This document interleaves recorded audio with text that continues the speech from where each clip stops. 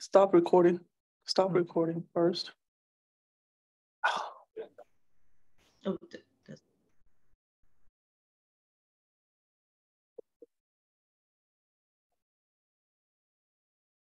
So we're gonna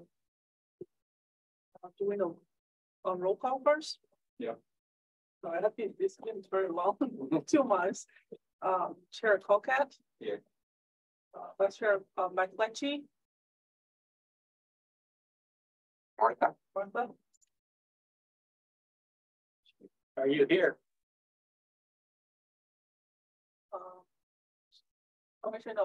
Commissioner Claris. Here. Right. Is that right? Right. Right. Gosh, I always get Commissioner Colback. Here. Commissioner Richmond. Here. Commissioner Whipple. Here. All right. I have a corn. So, so Chair, you want to lead the Pledge of Allegiance? Yes, absolutely. Let's jam. I pledge allegiance to the flag of the United States of America and to the republic one nation under God, indivisible, with liberty and justice for all.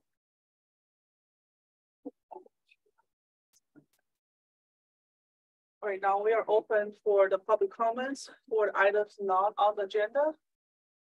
I don't see anybody. That's maybe. So I don't see anybody on the Zoom. We have nobody here.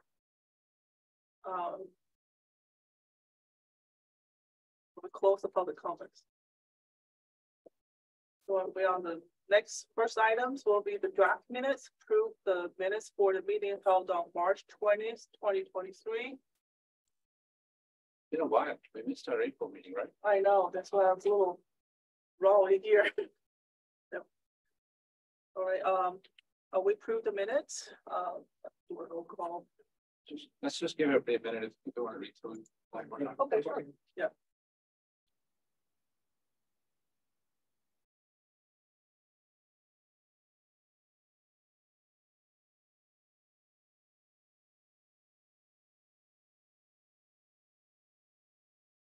Please. Motion move. Second. They have a motion to? Chair Colcat. Yes. Commissioner Claris. Yes. Commissioner Fry. Right. Sorry. Commissioner Colback. Here. Yes. Commissioner Richmond. Yes. Commissioner Whipple. Yes. You call for Martha's vote? I don't think Martha is on. Yeah, she is. Martha, are you on? Martha, we cannot hear you. You're muted. I think that is the PFM consultant, Monique, for doing the investment report. Just spoke. Oh, you think that was I'm on. I'm sorry. I think you are saying Martha. Yeah. And my name is Monique. Oh, you're right. So it's not Yes. Martha. Sorry, Yes, Monique. my name I thought you might be Martha. Yeah. Yes, I'm sorry. My name is Monique. It's Monique. So excellent. Did not sound like Okay. Yes. All right, motion passed. And I am not allowed to share my video either. So So the next item is Monique from PFM gonna do a quarterly investment portfolio report for the quarter ended March 31st, 2023. Oh no, he's right there. all right. Good evening, everyone. I'm unable to share my video, but I will be sharing my screen. If that is all right with the body, and I will walk through the quarterly investment report. Oh, and I'm unable to share my screen as well because of the Zoom meeting controls. I just make you the co-host. Oh, okay. Are you doing now? You're the co-host right now. Yes, thank you. And I'm going to share my camera as well.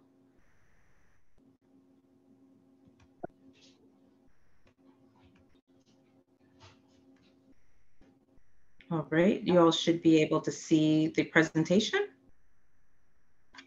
Yes, here we go. Yeah. Correct, great. And you should be able to see me as well. Yes. Yeah.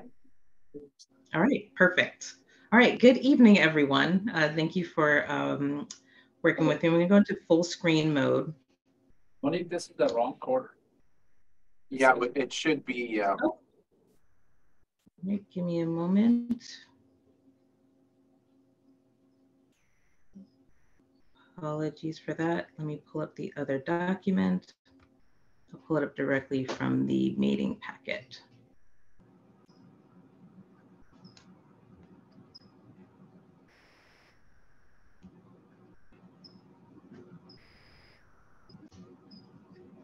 Technical difficulties.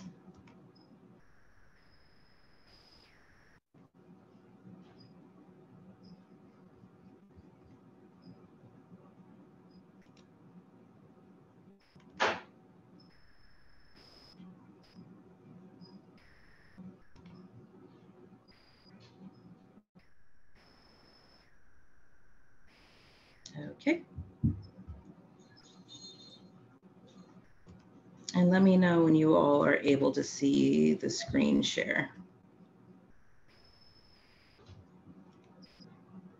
See you.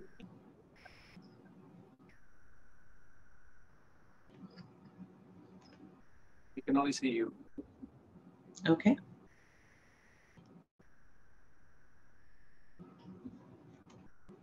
All right, it should be sharing in just a moment.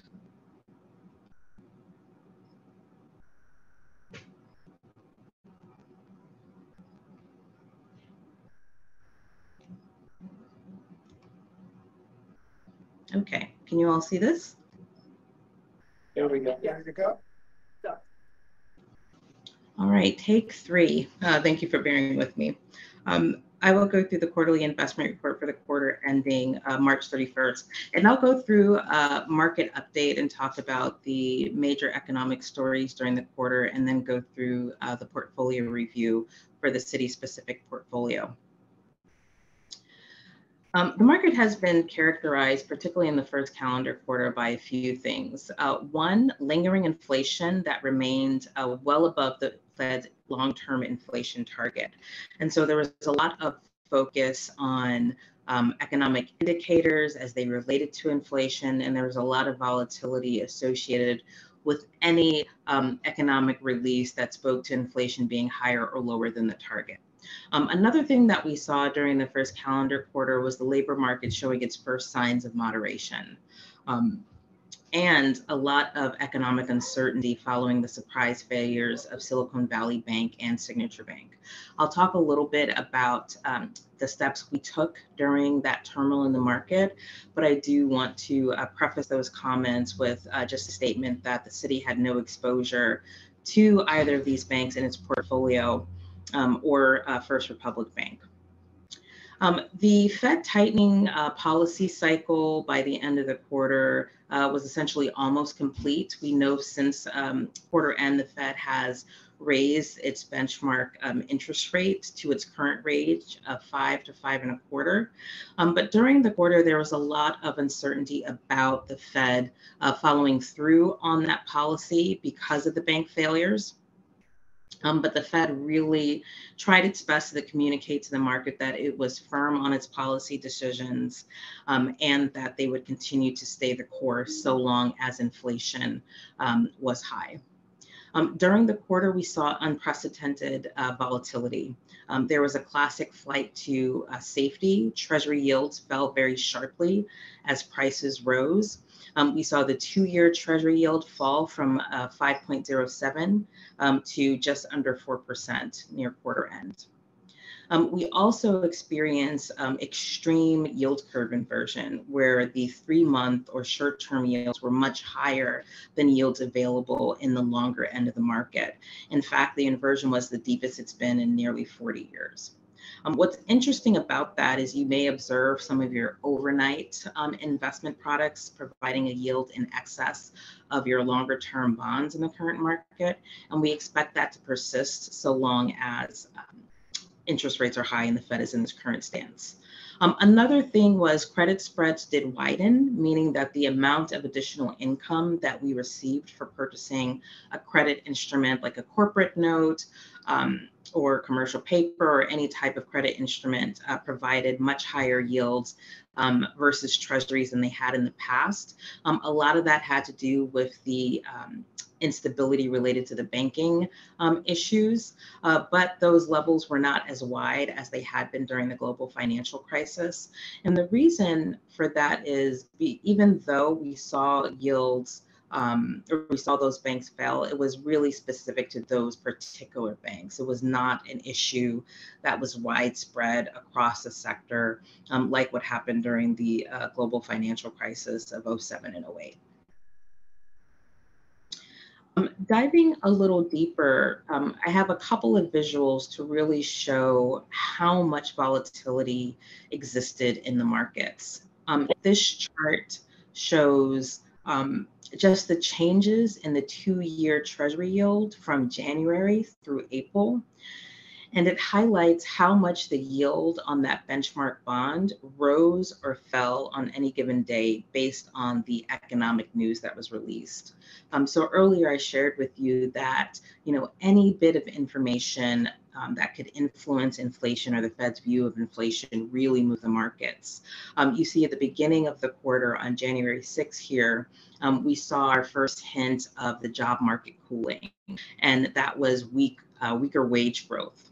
The reason that was an economic indicator is that the Fed is actually looking to influence the jobs market through some of this policy, conceivably as interest rates rise and borrowing costs become more expensive, then employers will seek to hire less people, save money in other ways. Weak wage growth was a hint that workers had to take lower wages. Perhaps the job market itself was contracting, and so the 2-year lost 21 basis points. As you go through the quarter, you can see again, as the news shifted, by February 3rd, we actually got a strong jobs report, so interest rates increased. And that was the market's perception that the Fed would continue to hike interest rates as they had stated. In March is when we saw the biggest declines in yields day by day, and that was, strictly due to the banking issues. Silicon Valley Bank was closed by regulators on March 10th. We saw Signature Bank follow soon thereafter. And why you see interest rates falling was because the market had a perception that the Fed would slow down their hike of pacing to protect or insulate the banking industry. Instead, the Fed reconfirmed or reaffirmed their desire to continue on their path. They were very clear in their communication that they felt that the banking issues were isolated to those banks. And they committed to continuing on the path. And by the end of the quarter, they did increase their benchmark rate by another 25 basis points. They did another rate increase earlier this month, and that's where we are with our current interest rate range for the Fed funds target rate of 5 to 5.25. Question. Oh, sure. Are you guys staying away from regional banks because of all of this issue? Yes, we are staying away from regional banks. And, I just want to be clear, we didn't have many regional banks on our approved issuer list to begin with. But we tend to focus on the globally important systemic banks, the larger banks for our client portfolios, just because they're more prolific issuers, they have more diversified balance sheets, we're more comfortable with them from a liquidity standpoint, et cetera, than we are with some of the smaller regional banks. So we didn't have a lot on our approved list. And during the month of March, we actually put all banks on hold for a while just to, again, reaffirm our credit analysis on those banks, confirm that we're comfortable with them. So we put them on a brief hold, all banks. We lifted that hold on the globally important systemic banks and then other financial institutions earlier this quarter, current quarter.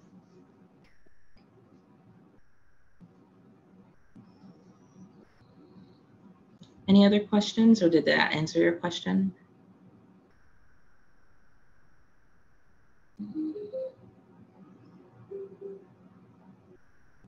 Okay, so another indication of bond market volatility here on this graphic on page 17 of your packet. I just wanted to show the daily highs and lows of the 2-year Treasury yield on the right in this graphic. And I think what we really want to convey is how much the 2-year Treasury yield moved intraday. So the sort of the length of the line indicates day-to-day movement. And during the month of March, we saw an average daily yield change of over 20 basis points. So that's really significant on the 2-year. By the end of the quarter, the 2-year Treasury yield was down to 4.03%. The right side of this graphic is a measure of volatility in the bond market as a whole.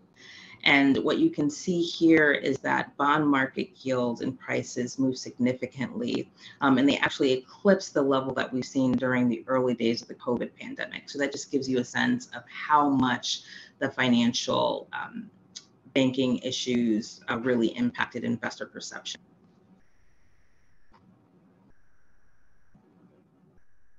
Any questions there before I move to the Fed funds?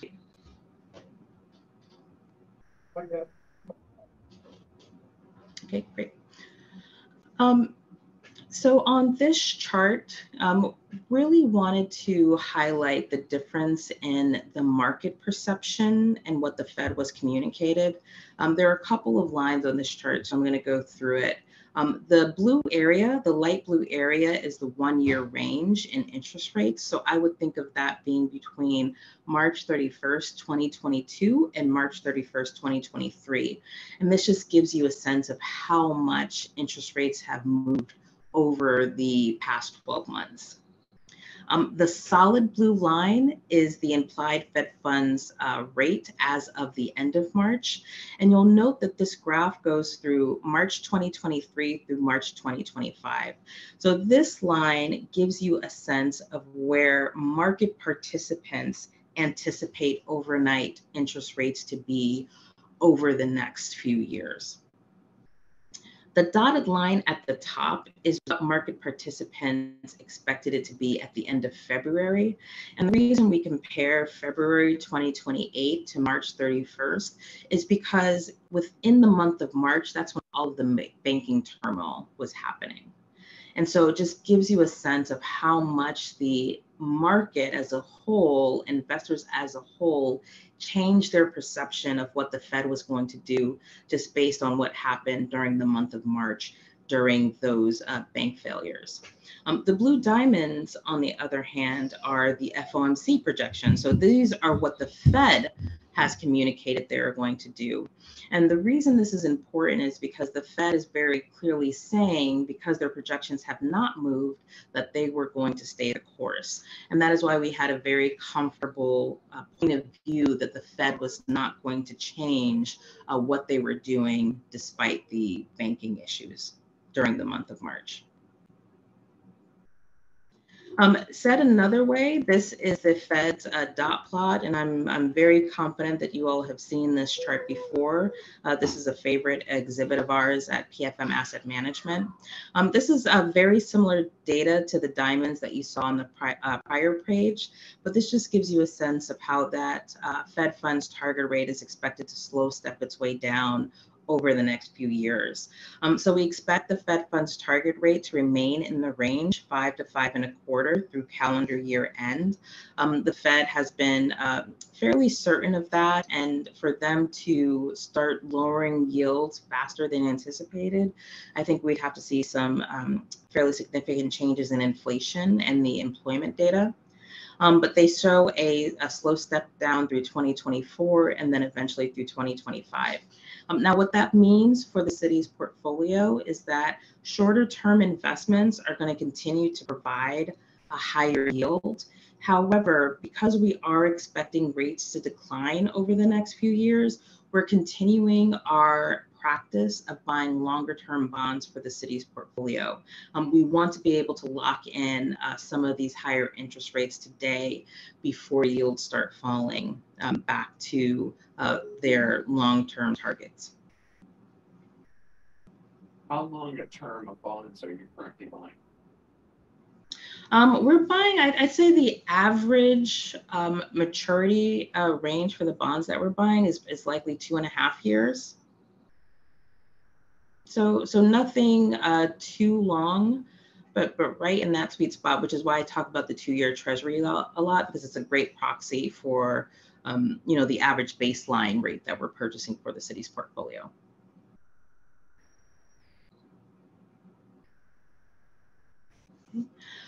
Moving on, I won't spend too much time on this chart. There's 4 exhibits on this slide. There's change in real GDP, there's unemployment rate, there's the federal funds rate, and then there's the Fed's inflation indicator, which is PCE, or personal consumption expenditure. What's really important about this chart is the fact that the projections from March are very much in line with the projections from December. These are the Fed's projections of each of these economic indicators. So quarter to quarter, the Fed's viewpoint hasn't really changed over much. The only changes that you see is that they've actually projected slower growth for the economy for the end of this year and for 2024. But they're still projecting positive growth all around. So nothing in the Fed's projections indicate a recession. Which shows that they expect us to have a fairly soft landing through their interest rate policy. Although they do expect inflation and they expect unemployment to go up to 4.5% from its current pace, and they expect inflation to come down.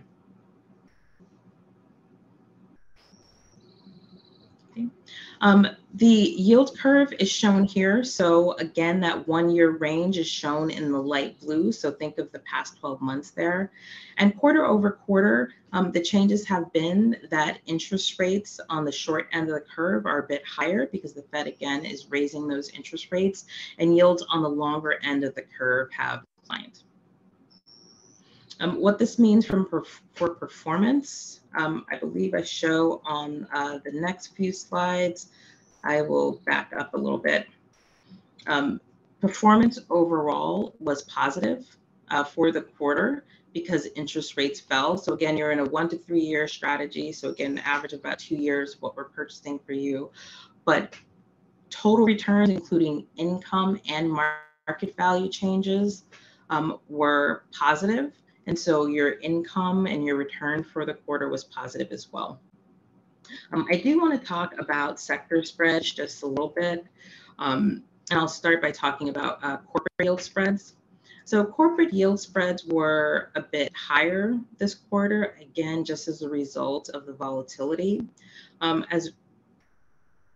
Because corporate spreads are the difference between treasury bond yields and the corporate bond yields, you can see they started sort of 20 basis points or 80 basis points on the chart here throughout the quarter. Financials ticked up a lot because of the banking issues that we saw this quarter. Industrial stayed pretty much in their lane, although it had a bit of an uptick. As I said before, we sort of paused on financial purchases for a period of time during the first quarter as a result of the banking issues. On the right, the exhibit we want to share here is to point out that even though financial yield spreads got wider, they certainly were not as wide as they have been during previous peaks. And you can see in 2007, 2008, where you were getting almost an additional 4% for purchasing financial debt. Zooming out a little bit to talk about spreads other than corporate spreads, we have federal agency yield spreads, which were a bit volatile, didn't move that much. Corporate notes we talked about, asset-backed securities and mortgage-backed securities. So everybody saw some yield spread widening during the quarter. But again, that's mainly a function of what was going on in the financial sector. The next two pages are in your packet on page 25 and 26, and they just share some of our views on the sectors and our outlooks for the quarter. Any other questions about the market before I turn specifically to the portfolio? Yes, Monique, I guess the elephant that wasn't in the room when all of this data was prepared in potentially April and May is this looming default that's Yeah. with the debt limit with all the children playing in Washington, D.C. If they fail to raise the debt limit, the markets are going to do crazy things. And I'm guessing that interest rates will skyrocket in treasuries. Do we That's correct. Investing at all, just putting things on overnight for the next couple of weeks to see what's going to happen? Yeah, that's a good question. So our strategy for dealing with the, I don't even know what to call it, the lack of a plan for the debt ceiling is to avoid treasury bonds that are near the sort of strike date, the date when bonds start to default. There are sort of three scenarios that I think we're contemplating. One, they actually raise the debt ceiling. They come to a last minute decision to raise the debt ceiling, in which point we have no exposure to that date and everything fine. That's item number one. And then meanwhile, you have a lot of volatility in the value of your portfolio holdings. Scenario number two is that they do miss the debt ceiling deadline, and they do have a technical default, and it's a short-term default, in which case we would not have purchased any of the bonds that were up for maturity around that date. You know, presumably those bonds do not get paid on that date or get paid a little later. But that scenario assumes that technical default is short-lived. You have a brief period of default. The third scenario is that you have a protracted situation where they do not raise the debt ceiling. They default on those bonds that mature near that sort of strike date, and then they sort of keep going. And so you have a waterfall of default. Obviously, nobody wants scenarios 2 or 3, but our plan is to avoid having debt outstanding or purchasing debt within those maturity ranges for that sort of very short strike date. And if the government has sort of a protracted debacle, what have you, around the debt, then we all have bigger problems in the world. And so the long-term implications of that is the value of your treasury holdings declines significantly. The interest rate on treasury debt goes up very, very high. Investors no longer view the treasury as the risk-free asset. And so that has lots of implications for liquidity of those securities in the market. Okay, well, it seems like we're not suggesting you do something, but I don't know. I mean, it's interesting to hear what options. These are people advising us. I guess I'd be knowing whether not buying treasuries for the next 2 weeks would be smart or stupid. Yeah, I think our plan is to avoid buying short treasuries to the extent they can near that strike date. Does your firm have any feeling as to if there is a short-term default, what would happen to the bond that matures during that period? Would it be, what would happen? It would be a technical default. I think there's an assumption that the Treasury would ultimately repay that debt. At face. Yeah. I assume at face with no additional interest. Yeah. Right.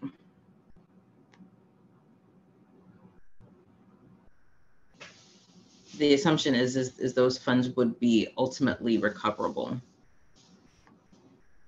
at face. I can't, it's hard to, it's not an I can't, it's hard to envision a scenario where the United States Treasury gives people less than $1 on their debt.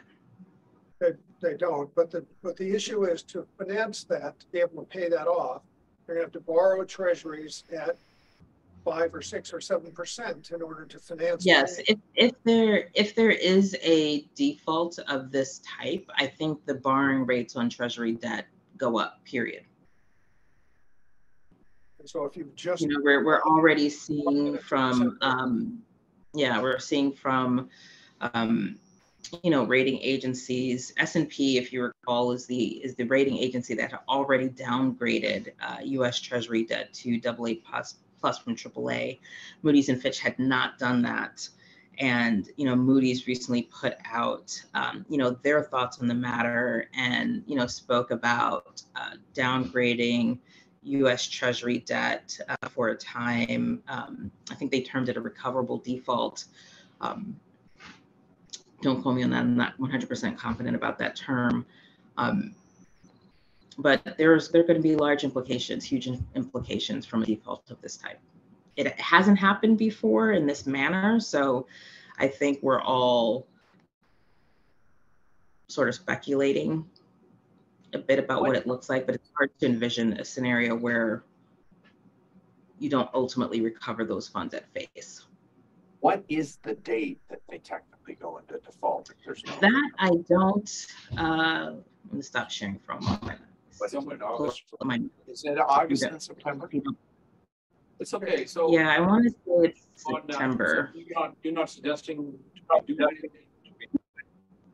You're not recommending we do anything, and not even to our suggestion of we stop any further purchases of treasuries for until this is resolved. Not that we don't buy those things every day anyways.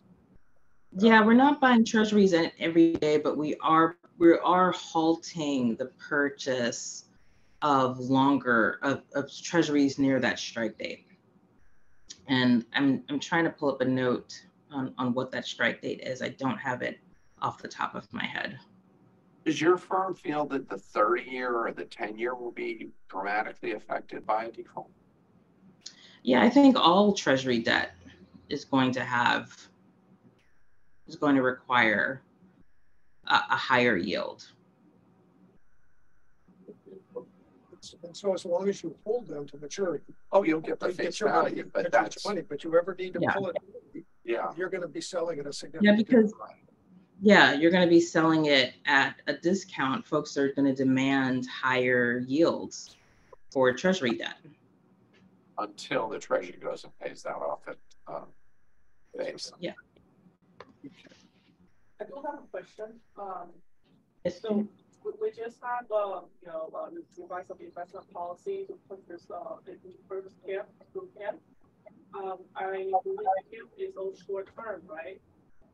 It's all short term investment, very quick turnaround, right? Mhm. So there's something fixed in there because we were going to fund the camp accounts, but right now because of this, should we just hold on to it, or what's your recommendation? That's one. No, that's a good question. So the camp account is a shared pool, and the rating camp is very attractive. Whether you invest in camp or LAIF, all of those investment pools have exposure to treasuries. All of them. And that X date, by the way, was a few weeks, days or weeks after June 1st.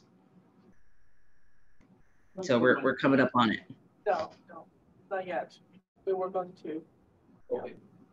I think we moved generally slow enough that if we wait a couple of weeks, I think we'll be okay. I don't think it'll be The right thing to do. right? Yeah. In this case, yes. Don't make any sense.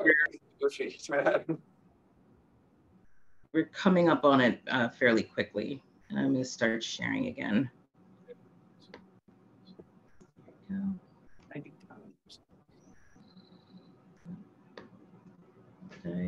Okay. All right, I'm going to start sharing. Again, I'm going to go briefly through the portfolio. full screen mode. Okay, just briefly through the portfolio holdings. The portfolio is in compliance with the city's investment policy and any appropriate guidelines furnished to PFM Asset Management. Your sector allocation here, this gives you a sense of where you have capacity based on the city's investment policy. So we have plenty of room in sectors outside of treasuries. You know, we can move assets into federal agencies, supras, negotiable CDs, and other classes. The yield at market on the portfolio was 4.29. That's representative of what the opportunity is for yields at the end of the quarter. And the city is earning on its portfolio a 2.33% because you've purchased investments over the past few years when interest rates were lower. But the good news is you've been purchasing much higher yielding securities in recent months because of how much yields have risen. So a couple of things I want to point out on the portfolio snapshot page. The portfolio itself is about $48.9 million. We have been doing a couple of things with the portfolio strategy in the rising rate environment, one of which was keeping the portfolio duration slightly short of the benchmark. So if you look at this duration distribution on the bottom right, you can see we had about 17% of the city's portfolio in durable investments versus the benchmark, which only has 7%. That was intentional on our part. We were keeping the portfolio a little bit shorter so that when interest rates rose, we'd be able to take advantage of that. Now that the Fed has reached the terminal point of their rate hike cycle, we expect to bring your duration more in line with your benchmark. So that is the activity we're embarking on this current quarter. The portfolio remains of high credit quality, and you can see your portfolio diversification to the right. So about 47% of the portfolio is in treasuries, which is consistent with a lot of government portfolios. We are, as we talked about a moment ago, continuing to watch the debt ceiling debate and are hopeful that we don't actually default on our debt, but as I said, our strategies are to avoid investments around that strike date, which is June 1st, and are hopeful that if we don't have any resolution, that the debacle will be short-lived. And if it's longer-lived, I think there's a bigger problem that we're collectively across the globe going to be grappling with. Investor sector allocation over time is shown on the chart here. Not too many changes in terms of our investor preferences in terms of sectors that we like for the portfolio. Our goal has been and continues to be to keep the portfolio diversified to hedge against risk in any one particular sector, and we've been able to do that fairly effectively. The portfolio activity is shown here. On a net basis, we did buy more treasury securities than any other sector. It'll be interesting to see what this chart looks like at the end of the current quarter. But I will keep you apprised. I'm sure when we meet next, we'll talk about that. You know, treasuries were the most lucrative last quarter. As I mentioned, we were holding back on some corporate purchases because of the banking turmoil. So did hold on corporate purchases, particularly in the financial sector, for a while there towards the end of the quarter. Return was in line with the benchmark just about this quarter. We did have positive total returns. We're slightly under benchmark performance because we were a little bit shorter than the benchmark. We also had some diversification in the portfolio, which dragged a bit. Treasuries were great performers this quarter, but we're pretty happy with this performance over the quarter and particularly over the long run. Excuse me. And then my last formal slide is showing the accrual earnings in the portfolio, which take out the market value fluctuation. and you can see positive returns for the city over the period.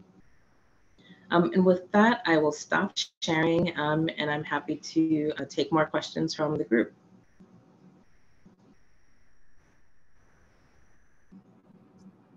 We're good. Thank you. Very nice presentation. Thank you. Thank you, Monique. You're welcome. Thanks. Bye-bye. Thank you. Right, do get exciting. So do we have to accept this report for the? Yeah, I was going to ask, do I have a motion to present this item to the city council? Yes. Yeah. Second. All right, we'll call it again. Get this part right.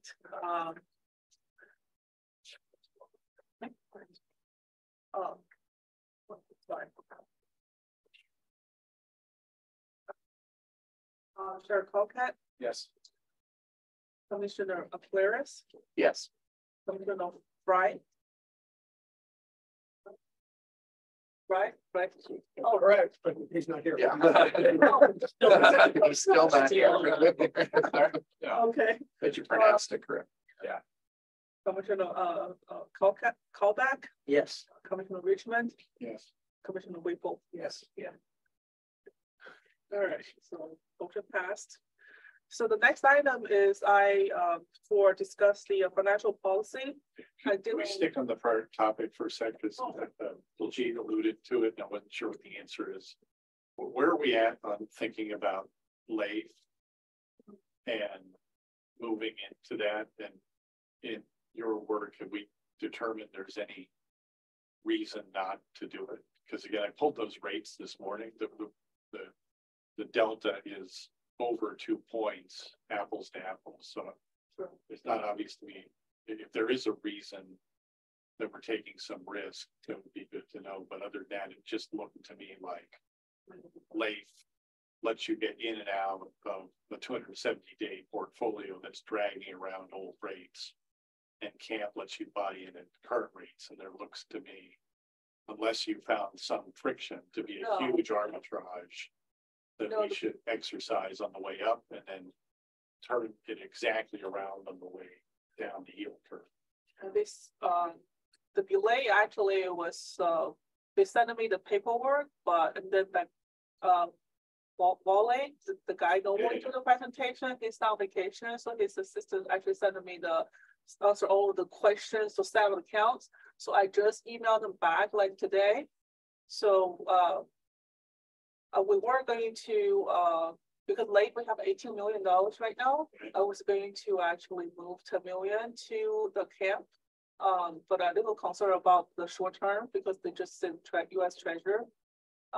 That's where we're a little kind of hasty when the reports came out. That's what I was going to ask them. Yeah, but we can. There's no question we can get out of LAIF 100 cents on the dollar, move it to CAMP 100 cents on the dollar, and vice versa. Right? We don't take. Yeah. So we don't have to absorb, because economically, when we get out of LAIF, we should get out at less than 100 cents on the dollar because their portfolio is not worth 100 cents on the dollar. And if we can get out without being marked to market, we should do so. Have some work with that. Right, just the process right now. Is there no any other things to delay? It's just the process, the paperwork. That's all it is. Yes, sir. At this point. So you think it will? No, it should be like before June should happen. I already emailed them this is a questionnaire when you open accounts and all that. So I already sent that back today. I don't know, yesterday. Yeah. They're just waiting for the process. Yes. Good question. Did the council have any concerns about it when you brought it up? I haven't presented the council yet. I thought you did. The investment policy, yes, we did. So just opening a CAMP account, I thought back to the council. Yeah, it did. They don't have any comments, anything. No. Yeah, because having done the math on your 18 million, the difference today is $400,000 a year. So I suspect we could find a way to spend it on other stuff. Sure, yes. We're not gonna move all 18 million. We're probably gonna move to 10 million. That's me and city manager actually discussed. So it's 200. Wow, that's a couple of employees. Yep. 200,000. It's probably 200,000 on the floor. I bet you picked it up. More than that. Are we okay to move on to the next one? Agenda item for financial policy discussion? You'll make our week, May, if you send us a note when you're done with camp. Sure, yes, I will. Yeah. Okay, financial policy. This one, I revised it because we are gonna present our budget to the GFOA for the budget presentation award, and based on their best practice, I redefined some of the terms and what need to be included. And the first point, I expounded the what fund balances, what's called the balance the budget, give a definition. Yeah. So there is no, confusion there. And the other one is, well, I always talk about reserve. So when I add language on there, when I will condition, we can use reserve, and also how we do the recovery plan for the reserve. So those things I added on. The last things I added on, it was the just redefine the capital assets, how we report it, those like an accounting term. We report at the historical cost, if it donated, and then we're gonna report at the market value of the day of donation. So those things I just redefined, clarified the definition of those terms. If that's all, what I make the changes. Okay, so let's parse this a little bit then. So definitions, I can understand, okay, that you are changing definition, but there's some policy parts, like what do we think is, you just read an example, up to 1/3 of the contingency reserve balance may be used to finance capital acquisitions. That's a policy decision. Why is it 1/3 and not 1/4 or 1/2 or whatever, right? So I just wanted to separate this those into two. One is let's just get past the definitional stuff. I don't know if everybody's read this, or does this need more work, or how do you guys want to do? Well, I had read it to have a reaction, so okay. But that's only if you want to hear. Yeah, absolutely. But I just want to separate the two, because I think the one is more just policy, and that I think we can all weigh in, and then the council will weigh in on them, and then the other is really just how we keep our books. What's the process, right? So I give you much more leeway, June, to fix the definitions, because that's basically following GASB definitions, etc. But I think wherever it's a kind of a decision about how conservative or aggressive we want to be about debt management and things like that, I think we should make a list of questions that we should sort of address, and if there are going to be changes, then let's bring them to the council, one thing at a time about the policy. I think there'll be 4 or 5 in my mind. They're not 20. So we can scale this down to just, then we can just have an agenda saying we're having a discussion about debt management policy, or about capital reserve policy, or something like that, right? So that way, I think we'll be more clear about what is it that we're trying to address, as opposed to trying to do this whole thing in one. So you would like to dissect it on individual topics so that we can go in depth and truly understand that topic. Yeah, just because, but not like, that my view is that I think there are probably 4 or 5 things that can move. 4 or 5 dollars can move all of our finances, and I think if we just take those, maybe we'll get to the bulk of it. I don't want to, sit here and fix every comma, but definitely definitions you should do first yourself. All right, so do you want to go through one by one, the red line items, just discuss? So we can.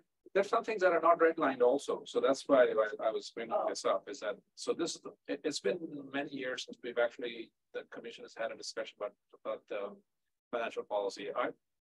I've been on this thing for 8 years, or I don't know how long. My God, I'm turning out this year thing.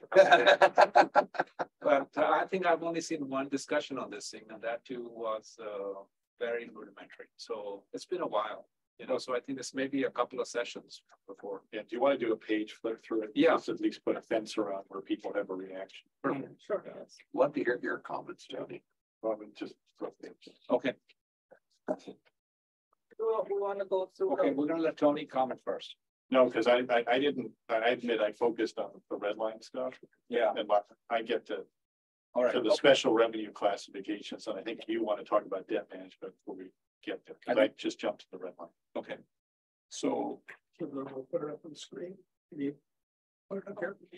Agenda items on the screen. The package. I can share. Yeah, we can. I'll share the screen. Yeah. It's, I'm happy to share. Okay. okay, so page 1, if you ever looking at it, so there's no mention of investment policy as being a part of our financial policy, and that we've always kind of assumed and understood, oh, that's a separate policy. So the question is, should an investment policy be subsumed by this so that it's all in one place, or does it make sense for it to be a separate policy and completely outside of this? Well, investment policy and debt policy for OECD I work with, they all separate away from the general financial policy. So they have to be separate adopted by the city council. So that's just based on my experience, especially for debt policy, that there are a lot more broad area. Normally reviewed by the outside consultant when you issue when you're going to issue bonds, how you issue bonds, how you do the refinancing, those type of terms. So normally that is it's not like a here just the overview, but detailed will be, you know, I don't know how many pages, really long page of debt policy. Okay, I think of those two, one of them's easy because the label I think doesn't match what it says. So let me make a suggestion as you think about it, June. And this overview, you have a bullet that's what, number 6, it says cash management. Yeah. My suggestion is you redo this. I would call this cash and investment management, because when you go back to cash management, it talks about the investment policy. And it says that that's going to be approved from time to time. We have like a 7-page investment policy. That's a separate document. Right. So are you suggesting that they should say it reports to the investment policy document as adopted by the city? I think so, because it already kind of says that. Right. So I think it's there, and it contemplates that that's part of it. I just think it's You'd like to have clarity. I would just say cash and investment management, and city finance will review the city's investment policy annually and make recommendations. That seems like what we do in investment policy. So then same thing with the debt management. All the debt management in this thing is pretty lightweight. Yeah. It does not talk about our ability to issue bonds, etc., or anything. And we don't have actually a document that I'm aware of. The city does not have a document on what's our policy on raising debt. I've never seen Basic procedure of what to do. Is what Yeah, you're asking. it just says, probably one says hire a consultant. But like in which criteria, what triggers it? Yeah, no. What can we buy on bonds and What should we buy? How long we should define it? What type of consultant? So should we make that a debt, License. that also part of the, where it says debt management, it's under cash management, the next bullet. Good point.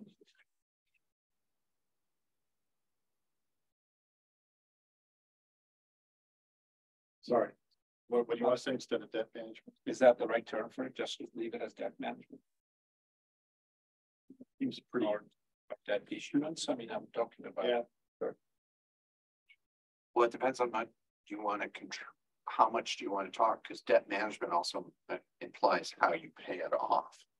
Right, issuance and management. Correct. Management, what type of sinking fund you develop, all of that. I Where kind of debt think, issuance is just the physical issuance of the yeah, debt. I kind of think management. So It's fine. That to me is I just wanted to put the word investment in there because I think we do mentally think of what Yeah. PFM does versus, Exactly. you know, they have 45, 47, $48 million, and we got another 18 million we run away from them. Right. For working capital purposes. Okay, So that seemed okay. okay.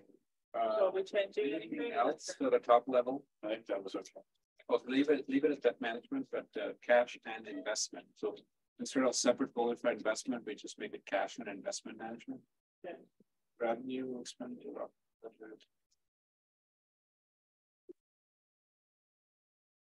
John? Does this need a bullet on systems? Well, if we're gonna, Favorite topic? that's an interesting question. I mean, where do you want to put IT management? Should it be under a financial procedure? Well, as relates to financial systems. Where's Mark? We need him. We have a point of view on how it's. I mean, a lot of corporations would say that, yes, that's a chapter in financial. But we're not. Well, it definitely affects it if the IT system is not robust enough. We can't do financial systems. Our financial systems go down. The question is, Let's hold it for discussion. It's up to you guys. It's fine. Too much? No, it's okay either way, just as long as. Okay, so you think about you, maybe we need a bullet there saying, systems, financial systems. we definitely need an IT procedure. Because Right, yeah, under the theory of proliferating bullets is probably not. No, I meant for Getting each more. one of these, there should be a section, right? Yeah, so, but if you were gonna do that, Yeah. then what you guys may wanna think about. You have financial reporting, Yeah, right? You could have Oh, financial I see. reporting and related systems or Yeah. financial reporting. I can live with that. information technology for above or something. Slides Financial reporting and system and related systems. and relates. Supporting That's supporting information technology systems. You can, in this header on this page under overview could be shorter, but what you talk about in the. Yeah, we want Paragraph to down below. mention somewhere in it, right? So this is the umbrella topic subject. I mean, No, your point's well taken, because you have critical information technology systems. And if you don't have access to that, you're pretty much dead in the water. So we need to make sure that those systems have a certain amount of robustness. But you're limiting it, in the way that this is happening, it's limiting that IT to the financial systems, not to dispatch and all the other systems that are running in the. I like where you're going.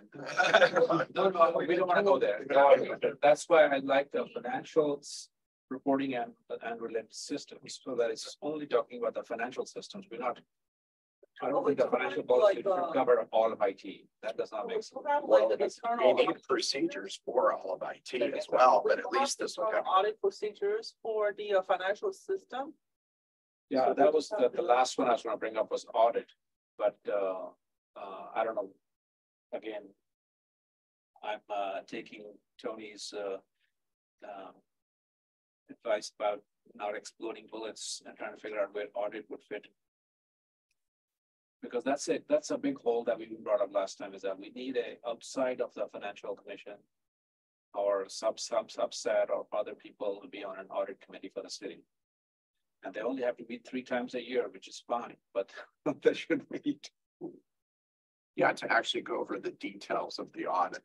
But just an independent for transparency, just outside, somebody else also looks at the audit and has a conversation with the audit. So. So you want to change the financial reporting to financial reporting and also include the related.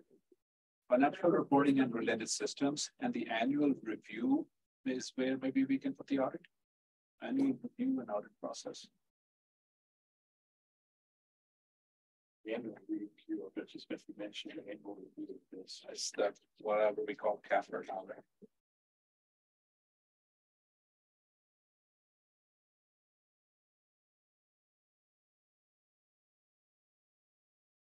Yes, no.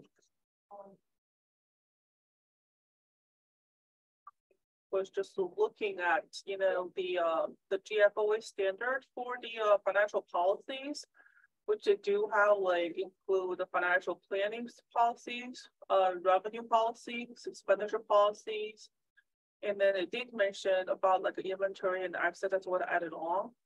But it's not standard for that policy, that's a separate document.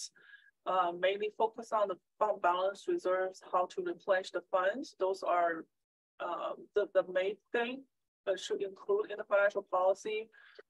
As far as the audit, I'm not sure, what's the, we do have audit present to, the finance commission, we do have audit present to the city council. I'm not sure what's the policy about the audit. So, I mean, I'm trying to press a discussion for the council to say that one, we should have a policy that there needs to be an audit committee. Yes. Two, it must meet a few times. It has to then, three, it has to be independent of other people. So even if we just said that and got the council to approve that, I think that would force us to have an audit. It's not a commission, it's not a commission, it's a committee of some sort that has to. Right. And I'm just trying to force the conversation. No, it's a good conversation. Algy's going down the right path.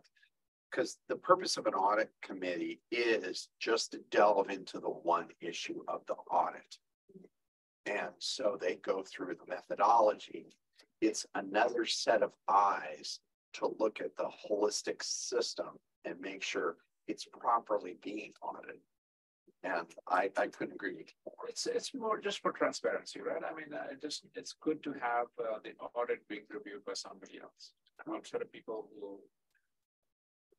But you may get it, be able to get into this bullet, right? Because when you go back to what this bullet leads you to, the second paragraph, not surprisingly, says an annual financial audit will be performed by an independent accounting firm familiar with. You can certainly add something. Tail into that. That's all it says. The audit will be presented to an independent audit committee, the financial commission or committee thereof, just appointed by the council or something. Or could be. My guess is, Jonathan, that we think proliferating a subcommittee. This the subcommittees. Yes, if I may. So sorry to interrupt. So that's a very productive conversation. I'm learning a lot from it. Commissions are being restructured, and one of the restructuring, I think, is going to limit commission's abilities to form subcommittees. And it's not because of this commission, but there have been problems of Brown Act violations or near Brown Act violations when subcommittees have been formed. So I'm curious, I mean, is there an advantage to having a subcommittee as opposed to having the entire commission take a hard look at the audit and report to council? Well, I mean, okay, first of all, I think that will make it not 12, but maybe 15 meetings for the commission. So that's one thing, we're asking the commission then to meet a couple of times in a compact way, maybe 3 times, in 2 months, because additionally, just to handle the audit.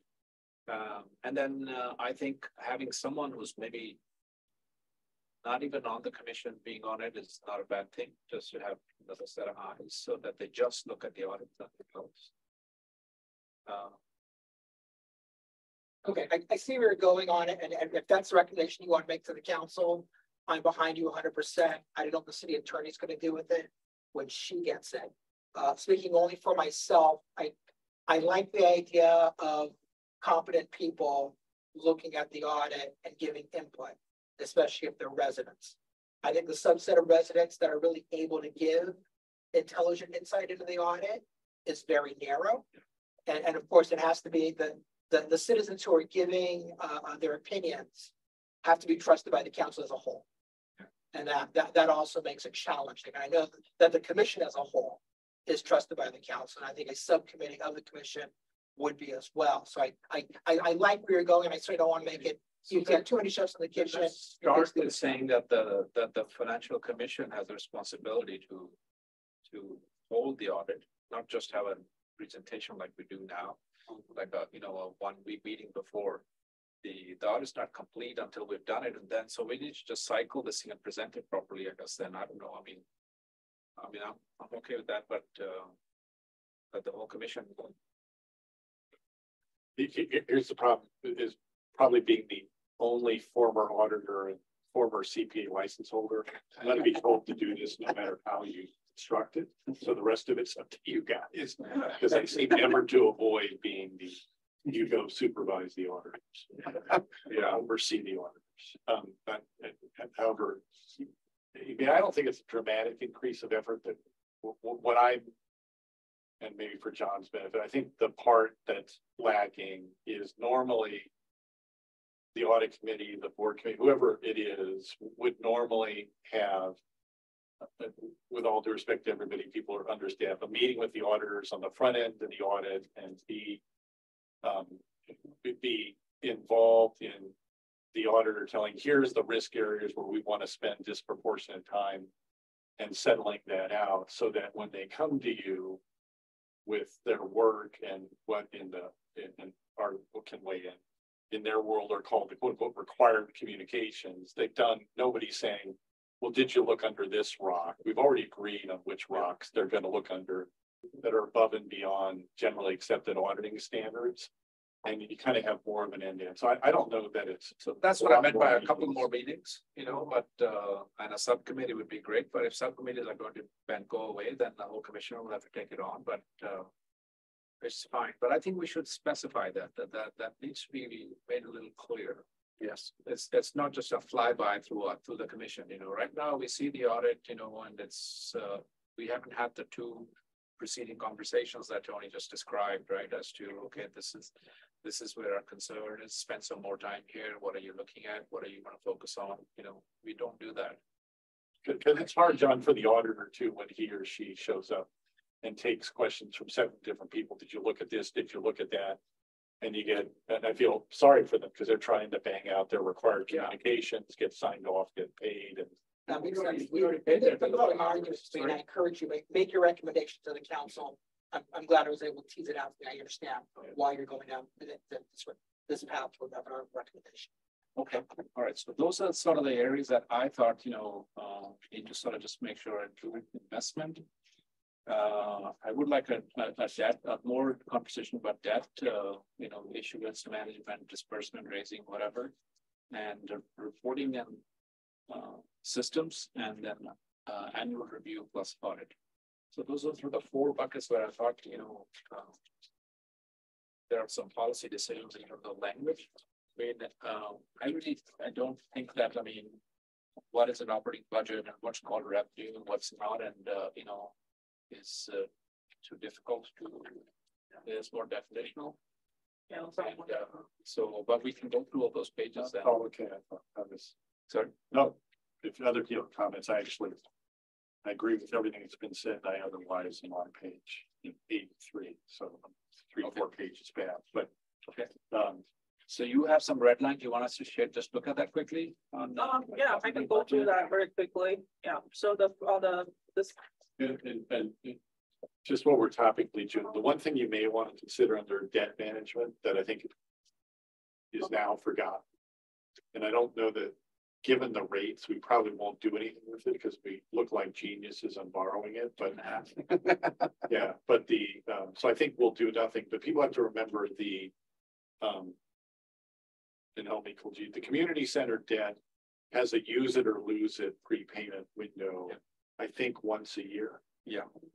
And so I would just, and maybe it doesn't have to be in the policy. I would like to know that somebody in the building here has calendared when that is. Somebody makes an affirmative decision. You know, we're not going to use some cash to prepay it because right now, if 1 month treasuries are 5 something, we wouldn't use a nickel to prepay 2.5% debt. But that day may come again. And my recollection is how it works is that I thought there was an annual opportunity to prepay, use it or lose it, and then you can't prepay again for another year. That's not. How would you put that on a calendar to make sure that, you know, somebody would do that? How does that work? Well, Well, I understand, but who, I mean, we've had a lot of turnover in finance, no disrespect or anything, but how does the city survive any kind of turnover for a calendar that it was, what things are on calendars of people who've left, such as this, that we can rest assured are being taken care of? Actually, we do have a finance calendar for all those type of events. Unfortunately, what Tony says is not on it. So So this is like, we just heard this one, so I will go back actually look, we do have a finance calendar, just says. You should say note that, I think that bank's changed name, it's called Standard Mortgage, now it's called something else now, so. Yeah. Yeah, but you have a account, right? That like they get their compliance certificates, and there's a bunch of stuff you do, and I'm just saying there's one nuance. No, I understand, but it's an interesting question is that if you do have somebody who has it on their personal calendar, I mean, corporations have corporate calendars that everybody can see. So if a person needs to, we have a Los Altos calendar. Yeah, we that do everybody have can a see. finance calendar. Okay. Yeah, it's called That finance. has access to Yeah. lots of people. Yeah. Okay. Yeah, and just raise it, because if you hadn't lived through it, you could go a long time without knowing that provision exists, because it was heavily negotiated. Okay. No, that 2.2 rate is gorgeous. You guys look like geniuses. It's always tempered. Okay, where do we go next? So the red line on operating budget was just a definition page. Yeah, I just defined what is called the balanced budget. Normally by standard, GFO standard is a recurring expenditure do not exceed the recurring revenue. And the total expenditure should not exceed the total revenue plus available funds. So the second sentence actually, it is include maybe one-time expenditures. So that's, but normally in balanced budget is called recurring expenditure do not exceed the recurring revenue. So those are kind of important. How, at what condition actually you call it is a balanced budget. That's what I define the definition in there. Extraordinary items. Extraordinary items. Yeah. That's that one. And Okay, I don't think we have a comment on that, so that's fine. You can go ahead and accept that red line. okay. CIP, next page. Okay, now this one.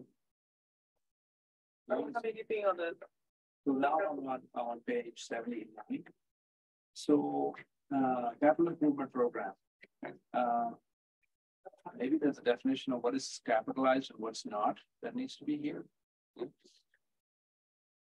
So that it can be called capital and what is expensed. I don't know. well, there's a difference between the capital improvement program than the normal capital access, because capital access, we define, anything, it can be 5,000 or 10,000, depending on the nature. But this one is. Exactly, so that's what I'm saying, so we put that definition in here, that, just because you bought a $7,000 computer, it's not part of the capital improvement program. Right? That's capital asset, but it's not a capital CIP. I think it defined the purpose of CIP. It says it should reflect the current and the changing needs of the community, as well as enhance the quality of community quality of life. I think those are, they have a brief spelled out what it is in here. But you want a more definition on how to explain the capital improvement? Just to exclude capital asset. Yes. Sorry to interrupt. The first sentence makes reference specifically to the 5-year CIP plan. Is that not sufficient enough? I mean, when I read this, I understood it to mean this is our policy with reference to those specific items in the plan. So And the items they're either budgeted or they're not. So let's say, we're gonna buy a fleet of 5 cars for the police department. It's not CIP. You and I know that, but it's not explicit, right? It's $200,000, but we're not calling it a CIP program. It should not show up on a CIP list. As a capital access. Right. So do you have a separate section someplace that's capital asset acquisition? Yeah, some of that very last, yeah. I think she's wanted a more finer definitions. I just want to make sure that, because that list is a runaway list, the CIP list has like 70 things on it, right? Yeah. And it's everybody's favorite project on it, and some of those things are actually not capital CIP. When I look at that, but I think I understand where you came from. I think the city also have a separate for the equipment replacement funds. It's called equipment replacement plan. Yeah. I think that's separate of the 5-year CIP because they're. Well, I understand it was separate, so that's how I think. Is that That's mainly for equipment replacement. Well, see, that's an interesting question. What exactly does CIP? Because police cars are not included. So are we just talking building and roads and sewers? The CIP like this remodeling for the the city council chamber. Also, we have a public art program to benefit the community. We also road resurfacing is in CIP. I don't understand yeah, why. it is road resurfacing. It is in CIP. It's like almost an annual expense. We do that every year. It's not even capitalized because it's finished by the end of the year. You know, we're resurfacing that damn road again every year. No, it is like that one. Maybe we should, but okay, I'm sorry if that. But you see, I mean, I can Yes, see things like that on. Yeah, So we call that annual street resurfacing we review. all of the the money. annual resurfacing, exact. That's why. Maybe that's why. Well, That's the why. annual street resurfacing. You know, a series of definitions is not bad. You're bringing up some really good points. All right, I can put some definitions to detail the capital improvement program. Maybe it's we just need to say it's this is a infrastructure only or whatever. I don't know. I might change you. How about change to capital improvement and the major maintenance program? So that will include your roads, right? Annual street resurfacing that way.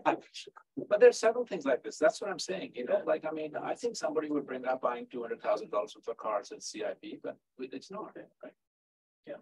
So either we call this the infrastructure improvement IIP or program or something. I think this is kind of regardless you capitalize or not. And then example, if we buy support like a public art program, it's not necessarily we capitalize, you know, that whatever that program is. What I'm getting at, June, is that I think people that start looking for budgets that they can go after, right? So you think, hey, I need 5 cars. Let's put it in the CIP. You know, but that's fishy, right? So we want transparency and clarity that the council and the city and all people know that when we say that all our money is assigned and allocated, it's allocated and assigned to the right things, right? We can't just be double counting or going after other budgets. Good point. So we're not double counting. I know we're not, thank God, but He's not suggesting anything nefarious, but he's suggesting. People's heads it can be, right? People can say, hey, you know, we have 2 million in CIP at the end of the year. We're going to put into it. That's 5 cars with it, right? That has to be approved by the city council.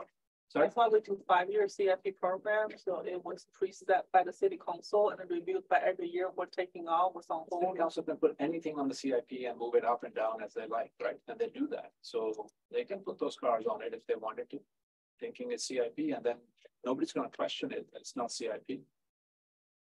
Well, we do have just for that particular case, to put a cars or whatever, all that we city have clear direction. We have to have an equipment replacement plan, like vehicle, like a fleet plan, and then there will be rotating out. That plan actually is been written already. So those that's great. But as far as we're talking about a financial policy, we should have clarity about what goes in this bucket. Is what all I'm saying. Okay. That's all. So some sort of definitional, maybe even if it's an inverse saying it is not this, it's not this, It's not your it's damn not a road. capital asset. Whatever. I don't know how to do it, but I hope Greater clarity on the definition. Okay. I think is what he's asking. Revenue section. I don't have any added. So are we gonna then add some text and then maybe then review it next time and approve it? All these changes we're talking about. Which one? So yeah. The financial policy. Yeah. We gonna actually this one I'm gonna after you make the recommendation and then I will revise it. You want me to bring back to you and then before present Yes, to the city council? There's no sort of timeline on it, but I think it'd be good to just have one final decision and like, you know, some of the red lines that we're approving now, just, you know, get rid of those and then add the new red lines. I can bring back on the next Monday because we're short on the council meeting time. Yes. All right. Revenue section, which to leave as is. Right. Comments on revenue, no, expenditures. Expenditure section. And cash management section, I will add a cash and investment management, the bullet point. So it would be good to have a line saying some reference to the investment policy. City's investment policy, or maybe just call it the city's investment policy document. Do these documents have numbers on them, or they just have alphas? Like this document have a document number on it and a revision attached to it. No. That's But not this a bad policy- idea to do, is to have a certain But revision. we do, every time we present to the city council, we do have resolution numbers for each Okay. policy. So you do have a control. Yeah, yes, we do, yeah. And you have a master document control list, right? Yeah, Okay. city clerk office does that, yes. The city's investment policy. Is that enough, though, for that? Just changing the title is enough? I think so. Yeah. It was here. Yeah. I think just the title, cash and investment management. Okay, now debt. That management, depends on the person that is right now, right? That sustains financing payments at a manageable level. So I think in our recent past, the only debt, and I do mean in the recent past, as in I've lived here for 30 years, that's recent past. One, right, this is the only loan we have is for the building, for the thing. I thought there was some little piece rattling around in Rosita Park. Yeah. That's We do have true. that. Small, few $100,000. $200,000 maybe at the most, yeah. Rosita Park, yes, we do have. So, I think at that time, we were kind of wondering, does the city have the right to have loans or, what's the criteria? And we made up a criteria, right? The criteria we made up was in our conversations, and it took a while, is that we figured out what was the debt service level the city could afford or should apply, and then computed what the debt can be. We said, let's only raise debt that can be serviced for $600,000, I think is the number we came up with. And that translated to 12 million actually, and whatever. Because we really didn't know, what's the implication of having that. And we said, okay, the implication is that that's opportunity cost of those funds. And looking at our budget, if we had done more debt, which we qualify for 100 million debt, we can get a lot of debt because, our assets have a lot of value. Somebody could take over this, the 2 acres around this thing, and it's probably worth a lot of money. Yeah. So it's not that we could not get more debt. The question was, what should our policy be about how much debt the city should have? So we came up with saying, as long as we can service the debt without impacting essential services, without impacting, still having money left for some CIP, etc. And we computed it to be about $600, right? That's right. So we had to come up with something on the fly, frankly, because there was not enough language in our debt policy for the city. And fortunately, the council accepted it, and we got a $10 million loan. That's less than 600, I think, in annual payment. Are you suggesting that we should have a formula? Not a formula, but there So needs let to me be ask you- some guide rails, right? As to how does the next, if we want to get a $50 million loan, $100 million loan, should we do that or not? Because we will qualify for it. That doesn't mean. Well, I understand, but if you're saying essential services, then you do come up with a formula that you say essential service revenues minus these services equals the maximum amount of. That's not a static. Yeah. So how is this different though? No, I'm not saying a static number, I'm saying a static I understand. policy. The last sentence in this section, what would you say that's dramatically different than that? City of Long long-term debt to finance current operations. So we all agree we're not going to finance current needs without a lot of funds. Yeah, the balanced budget, it is recurring revenue and minus recurring expenditure, which is if you have debt payment, that's recurring payment. Your revenue had to cover, recurring revenue had to cover, not one-time revenue, like ARPA money, that's one time, that's not count. It's So recurring. to an extent, you do have a formula in them. So that's why what is balanced. Well, it's a budget. guideline, but it's a guideline for But it. you gotta, the guideline says 3 things so far, right? The that's in here. It says, you're not gonna fund current needs, like nobody takes a different side of it. Number two, you're not gonna fund anything beyond the useful life of what you're funding, so you're not gonna fund the balloon. So that seems okay, and, you know, way this side approved. And then the last part is you're gonna know where the money's gonna come from. Right. To pay it. This doesn't quite open the door of this is gonna become a, which is what we did across the street, which is it's gonna become a general fund need each year to do it. This, You're not funding general funds through debt. no, but it goes the other way. We're funding that other building through general fund needs, but I'm not sure you need to say it. It says you're gonna fund it either through project revenues, of which, like, just by that analogy, the community center had de minimis project revenue, a little bit for recs and parks, but not much. And then otherwise specifically identified revenue sources. And I was sitting here saying, I think we had that, which is we said we're gonna create a intergenerational burden on the general fund. And as when needed, we will allocate some of park and lieu to it, because in doing it, everybody confirmed you could use park and lieu to service that debt. Yeah, and I'm not sure how much more you can say here and still make the same decision and feel like you're operating within this. Yeah, okay, so I mean, it's just a philosophical conversation, right? Yeah. I mean, so, which is, okay, so do we feel good about leaving our children, or if our children can ever afford to live in Los Angeles, Somebody's a debt for a building that they're going to use? I mean, 30 years from now, that community center will be here, so why not let them pay for it, right? So in that context, is how we sort of said, okay, it kind of makes sense to have that building have debt. But that's a little bit open-ended, why not a theater? Why not a cinema? Why not this? We could make a lot of things that will have a 50-year life, right? So there needs to be something and some other place, like, during the budget process, there's one thing we had to calculate. It's called the debt limit.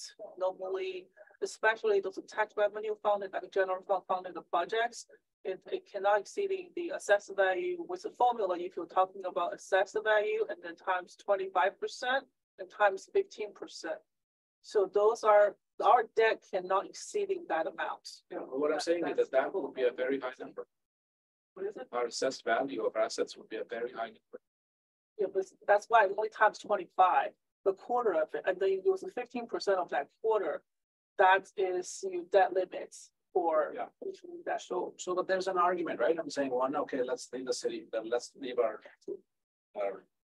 children a nice building that they're going to pay for, let them pay for it. The other is to let's leave them a completely debt-free city, so that if they have a downturn, they can actually handle it. So there's a different approach to how people look at debt and how conservative you are in your finances, and people apply their own personal perspective to it. For the longest time, this city was very averse to debt and felt that we didn't want any long-term debt. Right? Well, that's what everybody think we have enough cash for reserve on hand. But however, especially past few years of the pandemic, we kind of those balance kind of went down. So now, again, refinancing which building or, is a city council decision. We presented as idea. Of course, underwriting, just like a buying house, there is a lot of hoops you have to jump through to calculate if you can't actually afford it. So they were not letting us issue debt if we can't afford, that's for sure. Again, back to the balance, but we have to make sure we have enough recurring revenue to cover the debt, to make this, even if we can't cover it, so the debt is not going to be issued, because that's not balanced the budget. Yeah, that means the way to that's understandable. That we can't issue debt for the services. So let me make a suggestion, because part of the way I manage these meetings is I don't have dinner before I come. Why don't you, Kuljeet, take on the straw man if you wanted to edit this? Yeah. So that there's something that target practice on next time. Okay. I'm not feeling the need fair. to overly work that out, but if you have some other thoughts, and part of the problem is I don't sit up here, I don't make the policy. I'm completely comfortable with what we did intergenerationally, because we saved money out of a bunch of people's hide for years and years.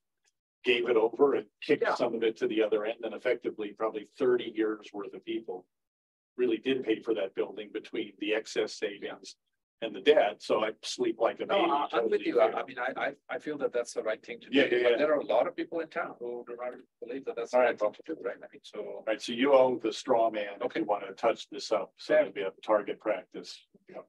Okay. Next time. Okay, So next red line, just go through this quick, is the fund balance. The city does not have a permanent funds, that's why I delete that permanent fund section. That's the only thing I changed on the next section. And it's, I didn't change anything for fund balance and classification. And next section I changed is special revenue classification. Since last time we did the financial plus, apparently we have a more special revenues, like Measure B, VRF funds, bank fees, public art funds. Those funds is been just added on after the last financial policy adopted. That's why I just want to make it as whole. Yeah, that's so cute. I only have one question, that there's one on here that I didn't understand, which is the fifth bullet is storm drain deposits. And I thought the whole point was we don't have a storm drain fund. We don't have a revenue source. People diddled with that. And people were up in arms that that ought to be part of the general fund. And I didn't think this exists. This one, I actually don't have a law history on this, but I think one point in time we tried to pass the measure for the storm drain, but it however didn't pass. Because it went nowhere. There's gonna be movement on that issue. All right, good luck. Thank you. Right after you get the sewer price increases in, then come back for this one. So, Come on up here. Wrong about that. I think the timing sets right on. all right. Okay, Gatsby, fine. So next one will be the fund balance levels. Only thing, like I says, I added the section of intended use for reserve. What the situation we can use reserve. Those are kind of standard language, like interruptions in cash flows. Example, like the state holding back the tax distribution or loss of sales, those type of events. So we can touch reserve, but it's not exceed 40% of the beginning reserve balance. Those are regard how I got a 40%, those are recommended by the GFOA. So that's where I use it. I'm not really have a lot of research on those. I believe that's a best practice. That's why they recommended. Same thing for when we have emergencies like earthquake disasters. That's when the time we can touch the reserve. Capital acquisitions, that's where they, of course, this had to go through city council approval anyway. If we really want to purchase, use contingency funds to purchase capital. So go first.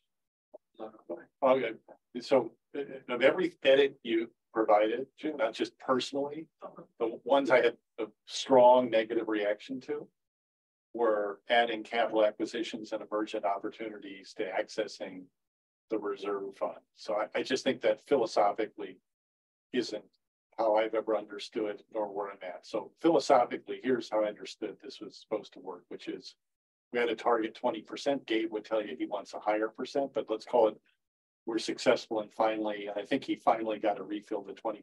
So you guys spend 55 million bucks a year. So let's call it $11 million is what this fund is. The way I've always thought of that is you got 63 million in cash. I know a lot of it's in other funds. This is the 11 million at the bottom that you're only going to touch for a really good reason. And these two reasons strike me as financing decisions and liquidity decisions. They don't strike me as holy smokes, we can't make payroll. And my personal view has always been this $11 million is holy smokes, we can't make payroll. And I understand it has to go to the city council one way or the other, but philosophically, and I'll stop talking, this ought to be set up consistent in my mind with that philosophy. The city council wants to amend the financial policy because we're going to build the theater. We're going to flex this $10 million rather than borrowing it, or we're going to replace it. That's a policy decision. People up here can do it. But that, when I think of an operating reserve, that's not what I think the operating reserve is ever used for. But I'll stop talking. That's just how I look at it. Yeah. So, that's like, oh my God, why did we just throw in there? I mean, capital acquisition as a, for the use of reserves? That's, Well, I think there's two sides. One is you said that situation. Another thing it is, what about we have a natural disaster happen like, City of Paradise? There is no building, every building burned down. And at the point in time, you gotta have a building to operate. And then that will I guess in that situation, that will be capital, purchase, because you need to have a city hall or you have at least some sort of the building to do the operation for the city. And all due respect, I think the 5 people sitting up here, even if the building isn't here, so they're out in the parking lot in folding chairs, that's a super simple discussion of, we got to crack the $11 million and do that because we got nowhere to sit. This doesn't say anything this like leaves a door open to all kinds of things. And again, it's ultimately a policy decision. And I don't mean to speak for my colleagues up here. I think the fact that the reserve fund was ever touched at all, we remain kind of not thinking that was really what should have been done. I think our view is, and then you guys have policymakers do whatever you want. Our view is it's the last 11 of the 63, and you're going to touch it when it's really a bad day. Because that's what's allowing you to do other spending and build that building, is you got that 11 there if something bad goes wrong, but it ought to be something really bad and unexpected goes wrong. We do actually in discussion have a facility replacement reserve. So those have, I can take this out, it's no problem, but it is both of them. Emerging opportunities and capital acquisition. Yeah, we were thinking about to have, just in case, something happen on the facilities. So I don't say we got $50 million first. Before you touch this. And you can create whatever reserves you want. I'm just reacting to the 20% operating reserve. I think we just philosophically always viewed as that's how a really bad dark day, and some of it got tapped. I think for 999 Fremont, which I would never have tapped it for. We managed to get through the trough in COVID with the Fed kicking up the money. That was essentially what you probably otherwise would have had to use this for the Feds. That would have made sense. So I'd say these two inserts, we're happy to consider other views, but at least for me, this was not at all how I looked at the operating reserve. Even just for that 20%. No. I agree. Okay, all right, I will take that out. The next, the emergency opportunities, emergent opportunities, and that one is also Same thing. same thing. Okay, I would take that out. So other criteria for use, that will be, it pretty much is dependent on the city council decision. Yeah, that's, they get the last word, and so you go to them, they want to tap the $11 million, that's fine. But they cannot exceed the 50% of the required policy in a given year. That's the bottom line. We had to keep at least 50%. You got to ask those guys. That to me is how, how big the earthquake was or how severe the need is. I don't feel, because I think it's going to be such a rare event where you're tapping this thing. I think it's their judgment what to tap. But like I said, you're hearing, at least I've always had this explained as philosophically, you really can't make payroll and have real problems of meeting your responsibilities. I put it here because of, I think that's like already what normal what's going to happen, right? Is if city council vote for use this for whatever the reason of this, that's what's the language in there. So, but again, this is kind of a clarification, more clarify what situation that could touch. This is one of the situations, of course, city council voted, and we can touch the reserve. But you don't want to invite them to use the money. No. Current company accept. All right. I think that big ceramic jar that says cookies. That's what we get the hidden line anyway, so that's really fun. I think that's we don't want you lined up to use. We're piling on a little bit. I think you sure. Yes. You got the sense of yeah. What about the replacement plan for if we touch reserve being any, what we discussed situation? Just saying within 60 days, we got to have a plan. Right. 60 days, we got to have a plan. And then it doesn't have enough many teeth in it. It just says you got to have a plan. It doesn't say you have to replenish it at a certain time. It's fine. I'm not concerned about it. Yeah. Well, I think as a prior member, Gabe was pretty diligent about refilling the pump. Yeah. it did say replacement plan, cannot exceed 5 years.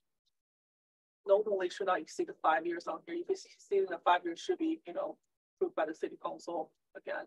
So that's 5 years. If it cannot be replenished in the next 12 months. And left to my own devices, I'd delete the last sentence, to be honest. Yeah, Okay. because I mean, it should be refilled as soon as practical. You guys, as a policy matter, decide what's as soon feasible and practical to do so. And I think the rest of it's, I don't think we need to create those guardrails.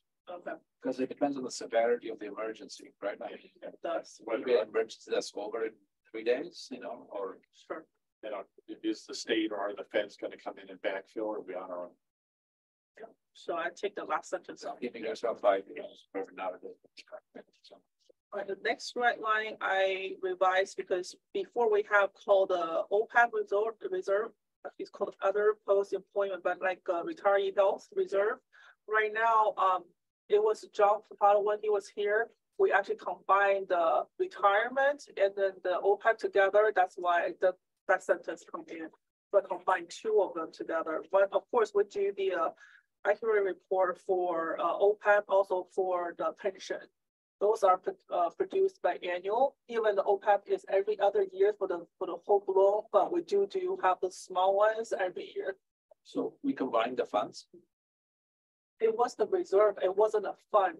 And then when John was, now it is. When John was here, we separated out into a reserve fund. Yeah. Before was just the reserve, kind of like in the general fund balance, have a separate lines. When this is 20%, this is the OPEB 5 million. All that. It was in the. Well, if you look before the financial statement, they are all combined with the general fund. But now we separate out and called reserve funds. Yeah. Again, the policy it is if we want to transfer anything between the fund that had to prove by the city council. Before it was all in the general fund, so it doesn't have to prove by city council. That's another thing. But now it's a separate fund. Yeah, That's fine. So this is one, and I'll take this one. I actually think this deserves another sentence, which says, at least annually, we'll evaluate the funding status and make recommendations as to addressing funding status. Because my guess is, and it's just wild ass guess, interest rates have gone up enough. The present value of benefits should come down a fair bit.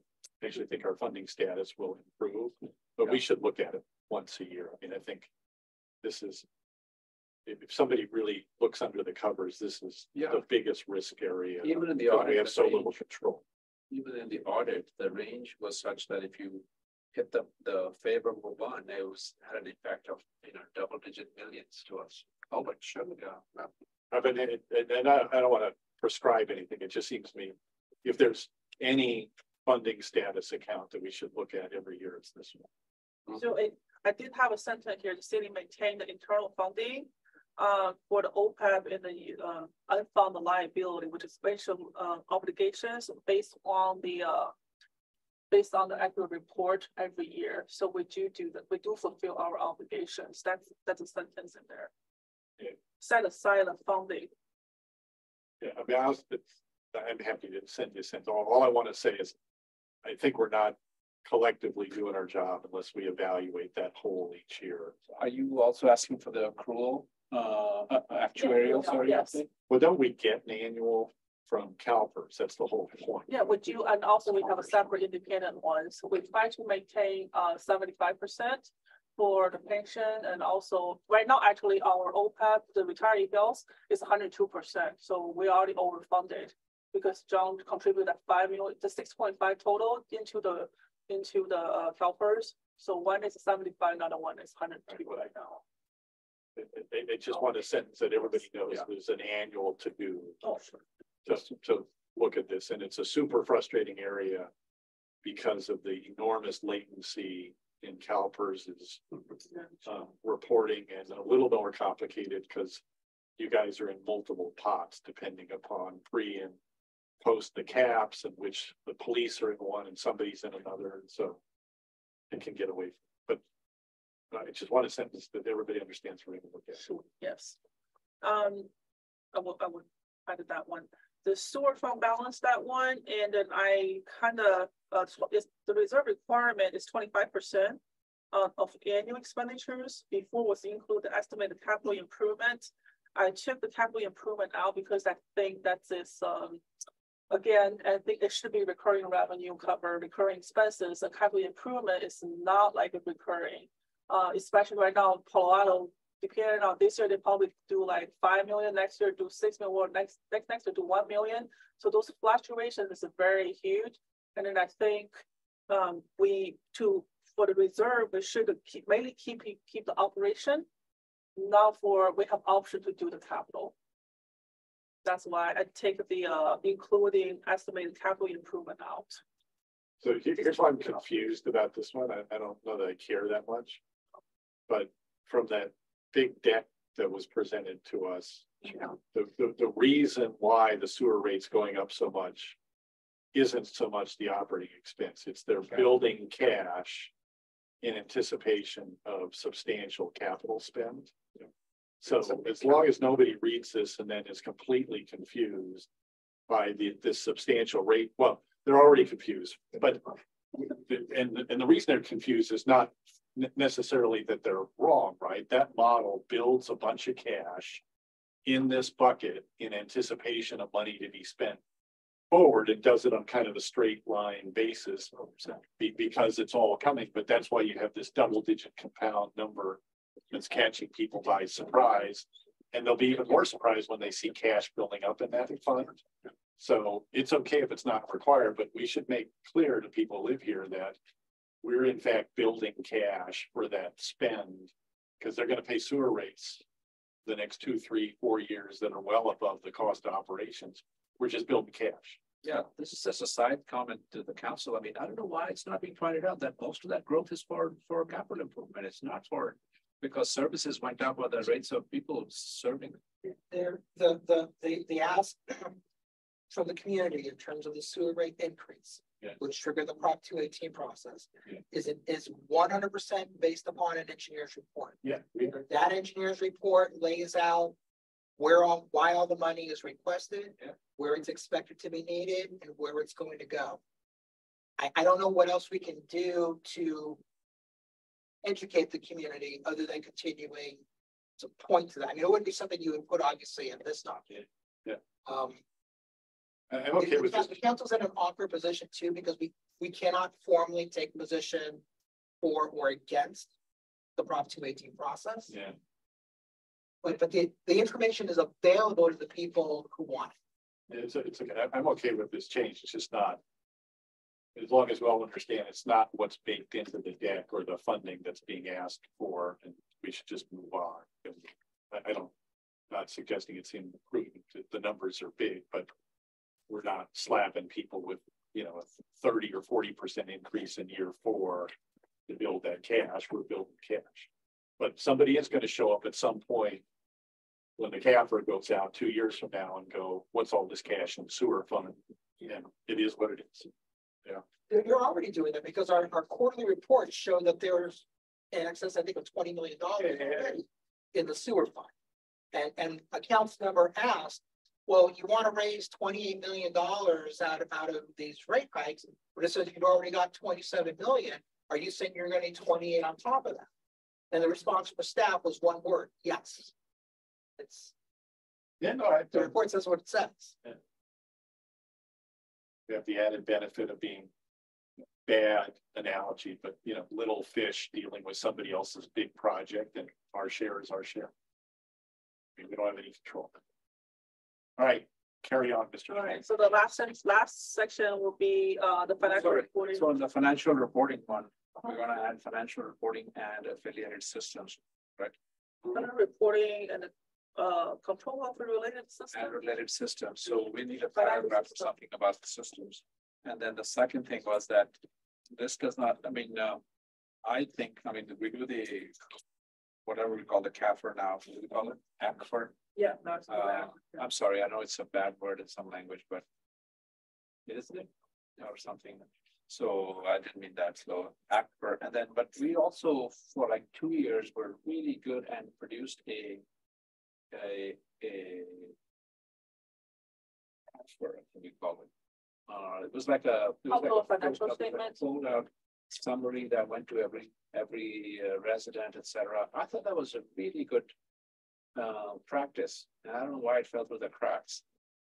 And you know, as much as how transparent and boring our work is, that kind of made it a little bit nicer and consumable by people. I don't know why we didn't.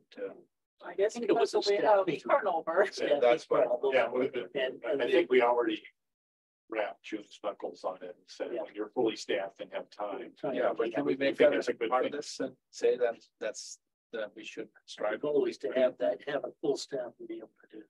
Yeah, if it's a full staff, I think Cities we encouraged to submit that and whatever the other document is called. So that third paragraph. You can add that. And But then, what about if we're not fully staffed? We don't have staff, you made a policy. you're encouraged to submit it, you know, it doesn't say that. Okay. It says that already. I'm just saying you're encouraged to do 2 of those documents, not just one. So that, and then the paragraph about sort of the integrity of the systems so that the truth of the data, you know, can be verified and validated so that we can trust our numbers. It'd also be Some nice language like that, right? in that paragraph, if you could also deal with cybersecurity and how you guys are protecting the systems. These systems. Yeah. Or financial systems. Yeah, or for how our financial systems are hard. Do you want to write that, June, or do you want John to write that? I'm sure he's dying to write that too. We do have. You really don't want me to write it because I'll write it a lot, but yes. It has to be something that's achievable by a little town like ours, right? So you have to write something that says that we're trying to maintain the integrity of the data. I have the procedure I did for my company. And I wrote that one. We will have a procedure too. Yeah, wrote by the risk pool, the risk, that company. Yeah, we do have a cybersecurity policy I'm saying procedure. the language should be a target, a goal, not process, not a procedure. We don't want to, you know, just language. Out of curiosity, where do you keep the data? Where is the data physically? It's on the server, it's here. So we have a server here. Is that server backed up to someplace in the cloud? No, I think it's all in on our server. We have a backup on the server. We don't have on the cloud, especially financial data. We can access through. It was a law that California data had to stay in California. So we could not actually put it on the cloud and send it because we didn't know where it ended up. I think that law has now been modified or whatever, so that with all the campaigning by Microsoft and all these people. But there's still a restriction that it must stay with. Yeah, but Microsoft competes with military contracts and they would not allow. They build data centers. Right, in the US. Exactly. So we would have to find a special data center that guarantees that will not leave state of California. Well, you just have to pick one that's Or just something. approved. There is something more convoluted, and I think it's changed, so it's possible for us to use web-based software and not just stick to client server.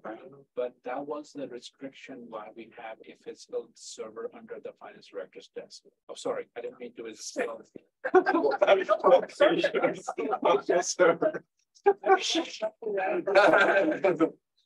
Well, I know Microsoft is approved, so that data has to be in the US. And so if that's the case, I don't know. I'm just saying that we need to have systems that we can trust and have the integrity of the data. Right, so John can write that sentence, but 1 sentence page. Yeah. One sentence page. Just state the goals. The goal is to be. I got a one Robust, sentence. reliable. You're not putting me any word limit on. Did I just take an action item? Will be applied. Let's see. Okay. So I think that, yeah, It's an interesting question is, do California cities have to keep data in California? There's something there that I'll look that up. I used to look Even at if that you work. stored encrypted database someplace, Like, you could get it yeah. back with the. Like PG&E has this requirement. Yeah. So PG&E cannot send the data to the cloud. Okay. So Huh, this is all interesting. This is all. Because I know the DFD does it all the time, and that's perfectly acceptable under the NIST.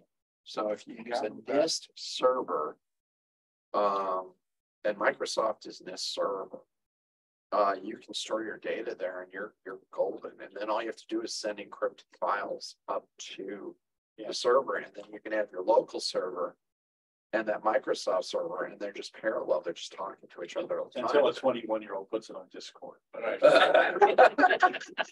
Our Right. IT is. Okay, so last page. Okay, Also, there are a lot of changes to this capital asset. So that's the definition of what's a Yeah. capital asset. Is it, and so this is where I had a counting thing go I didn't understand. Did you mean to say capital assets are initially valued at historical cost? That's before they're depreciated, right? I didn't understand. They store them Oh, gross. initially, yes. And then you depreciate against. Right. I didn't understand what the point But is. the asset lives at its original value until it's taken off the books. Yeah, but Let accumulate depreciation. subject to accumulated Yeah. depreciation. though. Yeah. So presumably they're valued. That's That's a tax advantage for depreciation. Why do we do depreciation? to assure a fair presentation. We'll come down to price. Sorry? Do cities pay? No, of course not. No, there's no income tax, so depreciation is meaningless. I mean, it's worthwhile to know. That's why it's just to have a useful life, to know, okay, this computer, this roof is 40 years old, so let's get a new one, but not for any tax advantage. If we don't have a standby generator that is not 10 years past its useful life. Yeah. So all that. Because 30-year generator, by the way, so it's a bug die, so. We're gonna have to generate this for 10 years. I think also I We added need to on, put that on the calendar, buy a new generator. Donated capital, we got donated capital, I didn't know that. if somebody donate something to us, if like art, especially for art, those type of thing, we just value at the report at the. That's an interesting question. Do we have a procedure for somebody like to donate land for a park? Even if we don't have them, we'll create We it create quickly one. if they want to. As soon as you decide to give us that. It's not a problem. Art, I don't. Okay, so these thresholds, are they from the 80s or are they okay? I need to revise the threshold. Those are from the 80s. So that's the standard actually by the auditor. Yeah. Auditor. Are they low? Like, I mean, $5,000 equipment, I mean, doesn't Gabe have a? Yes, these are actually, I bring that question when I went to conference with GFOA. I think that's if you have like the federal projects, they will the feds require you give them the report on anything above $5,000, what you're spending on. That's what the 5,000 came from. It's not a mandatory requirement for how to capitalize anything above 5,000. We can, some city already changed to 10,000, some is 25,000. But it is 5,000 initially start is because the final project you have to report anything about. I understand, but I mean, as a city, I mean, do we want to change this to be higher? Does this cause any you or Gabe any heartburn to have this limited?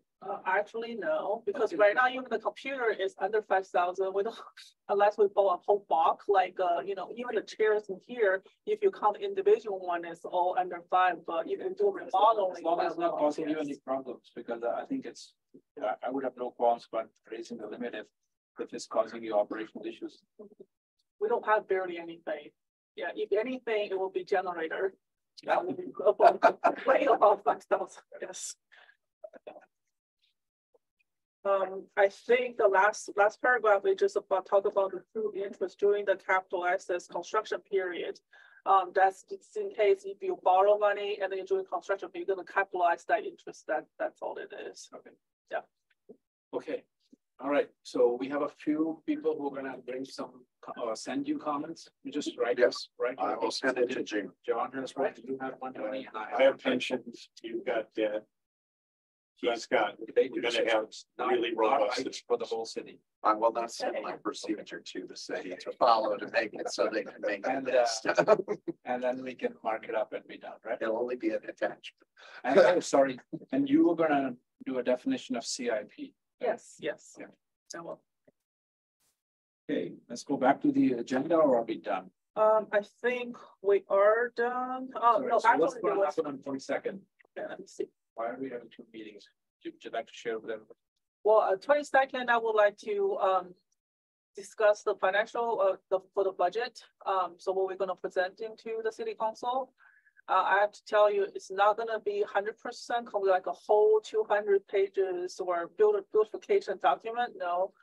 It will be like mainly for financial information, what like revenue sources would come in, what expenditure we're gonna spend it on. Also, we introduce the first review of the CIP program. We need a definition of the CIP program now. So see what project actually we are presenting to the city council. Those type of data. Most likely is for financial information, not for like a write up, that kind of stuff. No. When are we going to go through the audit report? The audit report, I thought we already went through it. Which part do you want to go through? Because we sent our comments to her and she actually submitted to the council. I did change the. I must have missed it. We all got homework. Remember, we all did sections. Well, we all did sections of the audit report. Yeah, so that was so that we could accelerate the process of giving them to June so she could submit it. So, all right. And she accepted all our. Yeah, I did incorporate all the comments what I received. Good point. Yeah. That was the version of it takes a village to. I do recall that now. Yes, we did go through certain lines. You were correct. Big chunk of that, yeah. Yeah. And I did the wrong ones. I did more of I that. must be suffering jet lag. I was in New York this week. Okay, all right. Okay, so Last week. so we only have one agenda topic, but it's I hope it's not 2 hours. I mean, we're not there to review every line item on the budget. We're interested in making sure that at another level we will make a budget that kind of makes sense. The ratios kind of look reasonable. You have your assumptions, what kind of staffing rates you're consuming, the capital, etc.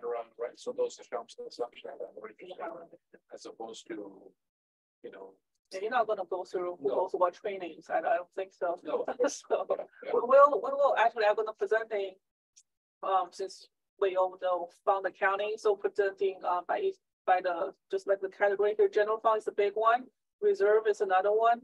And then also for rest the special revenue fund majorly is for transfer the CIP to do the CIP project because that's what they're mainly for. And then also we're gonna presenting the enterprise funds, which is the sewer and the solid waste. And then also the internal service funds. I do each by fund, presenting by fund to you guys to review. This is how we do the revenue assumptions for each funds and how we spending the money, and then this is the fund balance. Yeah, that's the high level. Property tax is going to be driven by the county's assumptions, or maybe make assumptions around. Actually, we did HDL does our assumptions. We just had a meeting with HDL consultant. Yeah, the same thing for sales tax. However, we have a consultant for UUT as well, but we're not adopting their opinion because I think their information was old. We based on the current economic to the assumption on UUT tax. Super. 1 year, I think somebody sent us a spreadsheet with 20 tabs. That's not our job to review that. Right? So, I mean, that was a painful way for the commission to review the budget. Yeah. I'm not on such a spreadsheet now. Maybe after we did. I mean, I don't. Do you remember that? Were you here? For Sharif, well, yeah, maybe kind of lots of things came in Excel, right? And then he's on the spreadsheet. No, that's what I'm saying. He's not asking for that level of detail. Review whether the police department filled out their spreadsheet correctly. Right? That's not our job. But that's what we got 1 year. Yeah, I'll try to look at it. I may try to log in, but I'm in a dinner in Miami next Monday. Okay. Okay. All right. Okay. Thank you. Okay. Adjourn. All right. Adjourn. Thank you.